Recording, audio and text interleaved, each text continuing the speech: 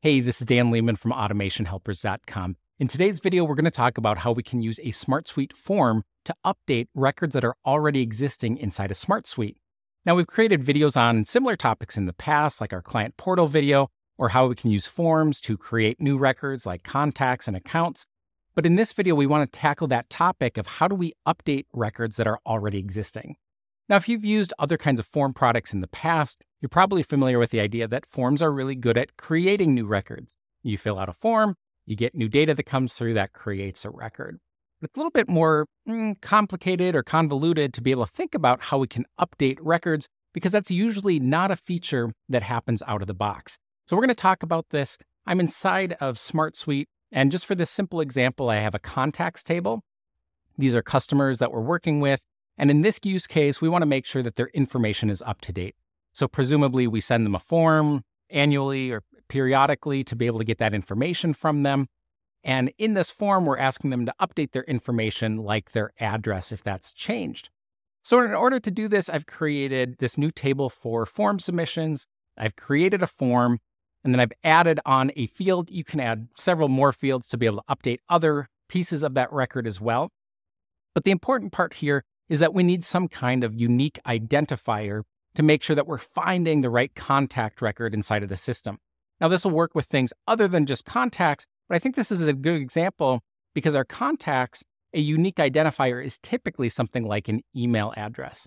So when someone fills out this form and they put in an email address, we should be able to find that contact record who matches on the email address to then be able to update their address information.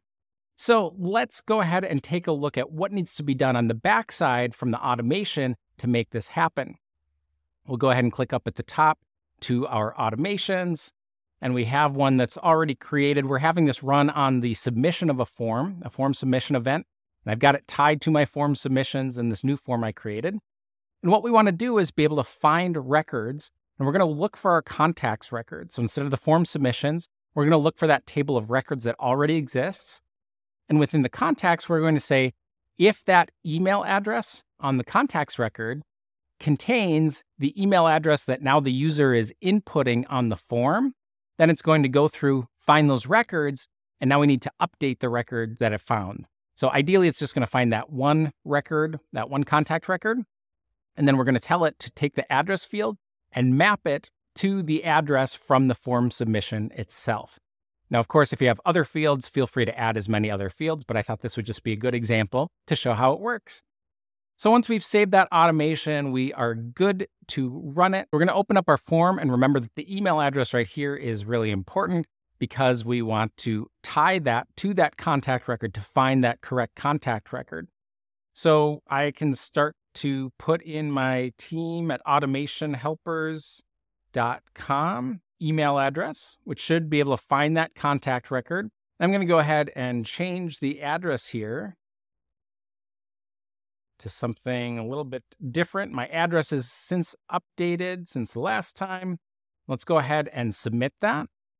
And we'll head back into our contacts table here. And here's that Dan Lehman record. This is my old address.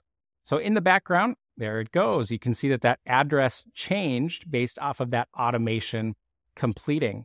So again, if we just head back into our automations, we know that this worked successfully, but remember you have the ability to see the history of that run to make sure that it completed. So I was able to find my contact record and then update the address. So I hope that's helpful for you. You might have other use cases, not just contacts. Maybe you want to be able to update project records. You want to update an opportunity. And this just gives you that flexibility that you need to be able to update records instead of always create a brand new record. If you have any questions about getting up and started with SmartSuite, feel free to reach out to us at AutomationHelpers.com, where we're offering a free 30-minute consultation.